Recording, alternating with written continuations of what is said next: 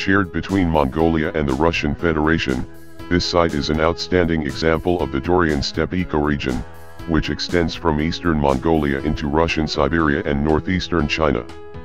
Cyclical climate changes, with distinct dry and wet periods, lead to a wide diversity of species and ecosystems of global significance. The different types of steppe ecosystems represented, such as grassland and forest, as well as lakes and wetlands, serve as habitats for rare species of fauna, such as the white-naped crane, great bustard, relict gull, and swan goose, as well as millions of vulnerable, endangered or threatened migratory birds. It is also a critical site on the transboundary migration path for the Mongolian gazelle. Most of this property is surrounded by a World Heritage Buffer Zone, which overlaps with Ramsar sites and UNESCO biosphere reserves in both countries, that is Mongoldagur in Mongolia, and Tauri Lakes in the Russian Federation.